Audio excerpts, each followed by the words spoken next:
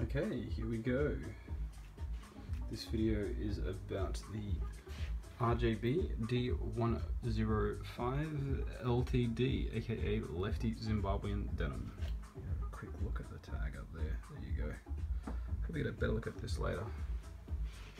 So these jeans have been getting quite regular wear for I think all of last year. At least weekend wear when possible, and during the week to work as an office warrior and jumping around a little bit. Stitching's holding up really nicely. It's getting some really good roping coming through in the yoke there. So the difference between other pairs of jeans, if you look at, I'm looking at the detail on the belt loop, is it's only the center of the belt loop that fades quickly in flathead and RJB denim. Not really seeing the colours come through that well. Let's see if I can get a better look. There we go. Still not perfect.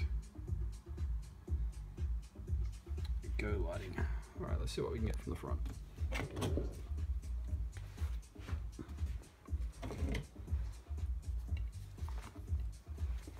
Didn't think to do the buttons up.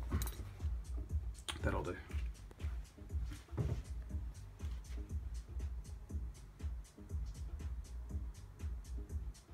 Focus, come on, focus. There we go. Alright, so that's my sugarcane belt. That was natural, it's now probably coming up 4 years old. There we go, looking from the front. You can see it's starting to break in. There you go. Now you're starting to get some good look at the colour. So what you're looking at right now is the colour that they look like to me when I'm wearing them, or when I'm looking at them naturally. That's right on point colour wise. So it's got that nice vertical fade that you expect from, or that you're used to with flathead and RJB denim. But it's very chattery and very noisy as well. It's quite inconsistent, which has been a very nice surprise. Look at those details. This is throughout the jeans. It's still got that slightly grey cast to it, but it's definitely a lot bluer. There you go, there's a nice view of the blue. It has these weird kind of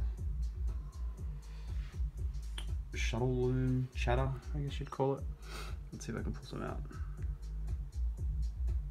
Alright, back down to here.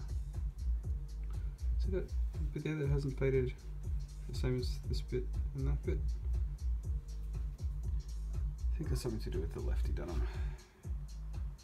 But it's throughout, you can tell that the fibres used here, or the cotton used here, is it's some kind of blend or some kind of mix or something. It's not just this one flat denim. It's got a lot of texture to it. And its tonality and its range is huge. Look at that. You've got one thread to the right. That's faded. Nothing, faded, and a little bit more. Really, really nice looking denim.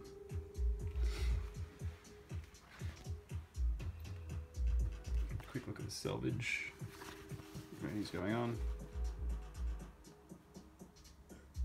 No. I guess that's about it for this pair. What I was really trying to show is how, I guess, the vertical fading and how uneven it is when you zoom in on a specific spot, not pot.